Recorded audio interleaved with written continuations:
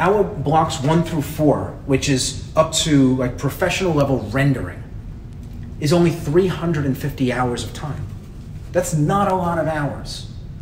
I mean, when you break that down, it's 7 hours a week for under a year. That's not a lot of time to go from knowing nothing to being able to produce professional level paintings. So you had mentioned that the ateliers are also teaching these fundamentals for the most part, but they're going about it more tediously. So what makes Evolve so fast, right? Because, you know, Evolve's claim is that they can get people to pro-level art skills in about a year's time if you're putting in about 7 hours a week, which is, what, like 5 times faster than what most people would even perceive would be pro-level skills. So what does Evolve do that's so much faster than everyone else? We've really kind of boiled the program down to only what is necessary to produce professional level work, nothing else. You know, I always try to make comparisons to things. So if I were going to teach somebody how to defend themselves, and I have a bit of a background in this, I wouldn't teach them every single skill to become like a black belt in jiu-jitsu.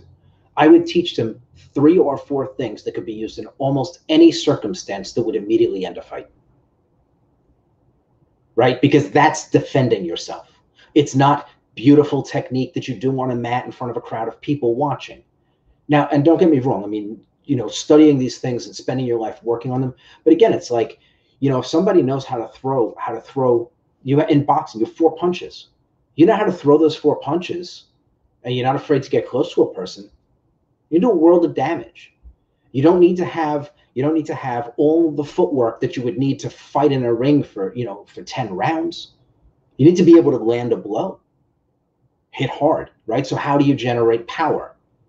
What do those punches look like? So you can streamline the education to get people to the point where they're producing professional level work very quickly. I do it all the time with people, a year. I do it all the time. People who barely know which end of a brush to use, and a year later they're producing stuff that they cannot believe is coming off the edge of the edge of their brush. But that doesn't mean that they don't have the world of experience yet. But the thing is, you can get the experience after you get the skills. Every time you remove a piece of information that has to be learned and practiced, you shorten the path to the goal. And look, I haven't extracted the things that are necessary. I've only taken away the stuff that I felt was superfluous, the things that really don't move the needle. Now, again, it's not that some of these things won't help you, but you will figure them out on your own as you go. A lot of them don't need to be taught. They present themselves along the way, but they'll slow you down in the learning process. Something you might teach at the very beginning that is really unnecessary to the goal at the time, by the time you get into the 3rd block, makes total sense to you, but you were never taught because it just makes sense. There's a blank somewhere along the way, and you just realize the answer's there. It's been there all along, but it wasn't necessary for you to be taught. It's just common sense. And common sense is, you develop a sense of common sense by immersing yourself in this endeavor. Right? There's not an expectation that, you know, you'll get to block 4 and all of a sudden you'll know everything about art. The stuff you'll figure out along the way will be figured out based on the things you've been taught. Not that you don't have to be brilliant. You just have to be immersed in the work. The answers will come. They will present themselves. And that's the nature of most things. Look, if I teach you how to ski, I explain skiing to you, but you don't become good at skiing by sitting in classrooms taking more classes. You get good by going out and doing it. And the more you do it, the more you figure out on your own. The instructor can't teach you everything because there are too many scenarios.